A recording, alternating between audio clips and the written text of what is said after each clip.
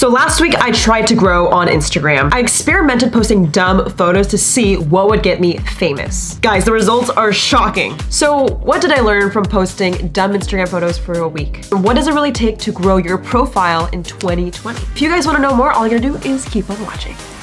Alright, hey guys, my name is Jade, and I've made a lot of Instagram growth videos. I think at one point I was like the top creator for Instagram growth on YouTube, which is crazy. But this video you're watching is way different than any other Instagram growth video you've seen. The reason being is I actually documented the start to the finish of growing this Instagram profile. And if you haven't seen part 1, don't worry, I'll link it in the description box and I'll give you a quick recap. In the last episode, I took 3 different photos that have one thing in common. All of them were stupid. And you might be asking, Jay, what do you mean by stupid? It's not that it's dumb and I don't want to humiliate her. It's just like, they're really underthought. So yeah, I wanted to create content that was low effort and comedic because I've seen so many people like Emma Chamberlain post stuff like this. That's why it got 1.7 million likes. So right now I'm gonna show you the results from the last 3 posts I did so we can see if I grew a little bit or I flopped. Drumroll please. All right, so photo number 1. Photo number 1 was me in a puff jacket with a Billie Eilish song lyric, and it got 4,337 likes. Guys, that's actually crazy. That's a 30% increase from my typical likes, which is around 3,000. So I literally got an extra 1,000 likes from posting stuff that was more stupid. Yeah, I'm kind of mad. All right, photo number 2. This is a picture of me holding a camera, making fun of YouTubers. And this photo got 2,483 likes.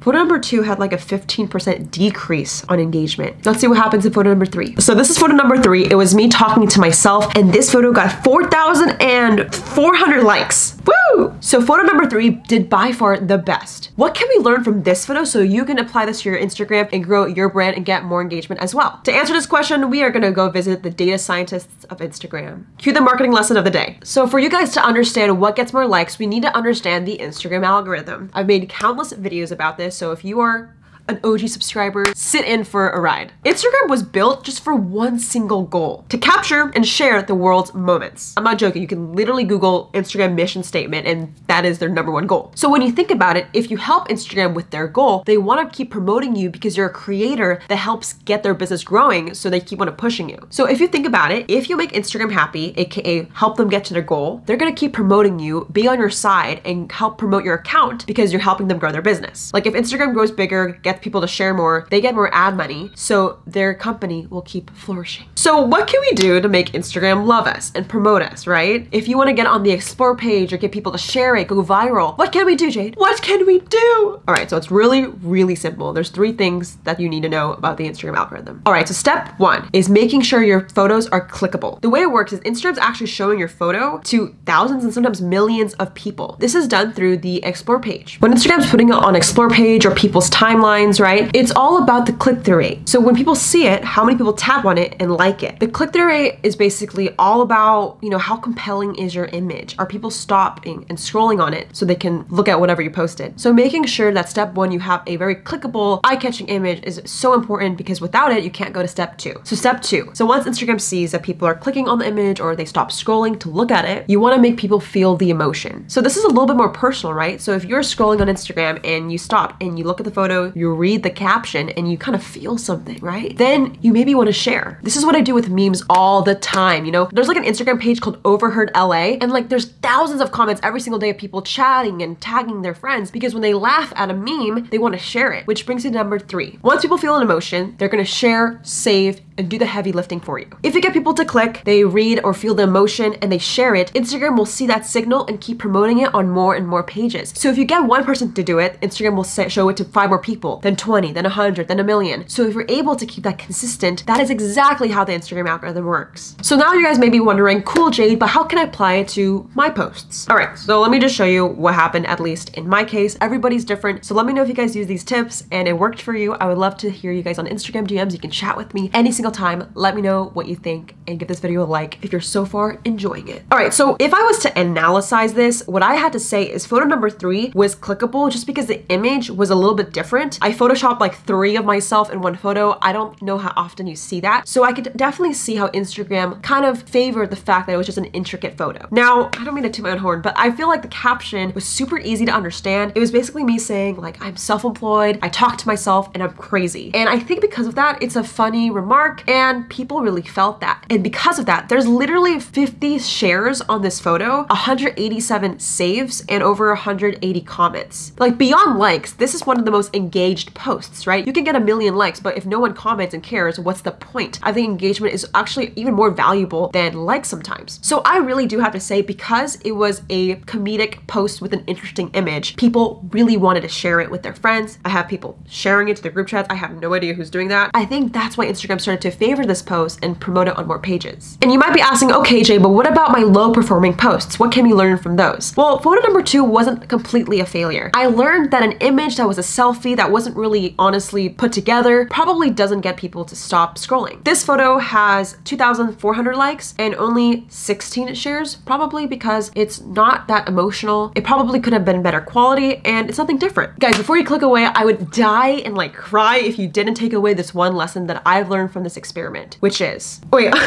honestly, if I say it, you might puke. It's really cheesy and I don't want to be that channel that's like, be yourself and be authentic. But I'm not joking, guys. The more authentic, relatable, and just true to yourself you are online, people see that, it's contagious, and they want to share. Again, Instagram's mission statement, the entire multi-billion-dollar company is built on one phrase, which is capture moments and share. And the only way to get people to share is to make people feel emotion. Whether it's laughing, you want to make people feel sad. If you're feeling confident one day, show it in your face. It's all about making you feel something so people can share it. It's so important for you guys to drill that in your head. If you're posting content that has no meaning, that's totally fine, but that's just noise in the system, and Instagram wants to filter out the noise, right? They only want to promote things that get people to share, excited, and my best way to do that is through humor and to something that's lighthearted. You don't even need to think too hard, just literally be yourself. The reason why this photo got literally like 30% more likes than all my other photos is because I was true to myself. This is something that I struggle with. I talk to myself a lot. This is literally me in my head 24/7. And I don't think I've ever seen anyone do it. I saw like one meme on Twitter, so I'm not even gonna give credit. I wasn't completely original. I just think it's so important in this world where people want to label you, tell you what your feed should look like. Just stay true to yourself. Post shit that you like. I don't know if you guys know me or this is your first time seeing me, but I just want to say thank you for watching this video because my channel is built on one purpose, which is to help you share your message better. So I hope this was helpful. It got you inspired and just to remind you that no matter what, no one can tell you what your feed should look like, what's gonna get the most likes. Just stay true to yourself and people will catch on and share it for you. Guys, if you like this video, I actually have a free worksheet for you guys that comes with today's video. If you were ever confused about the Instagram algorithm or what posts you should make that are true to yourself, I have a 3-question worksheet that will help you figure it out. It's free. Just click the link in the description box if you want to download it. Thank you guys so much for watching. I love you so much, Dharma Nation. Shout out to the comment winner. Shout out to the comment winner. Comment on this post to be featured in the next episode. If you want to be the next comment winner, just comment below. I love you guys so much and I'll see you guys in the next one. Like, subscribe, and peace.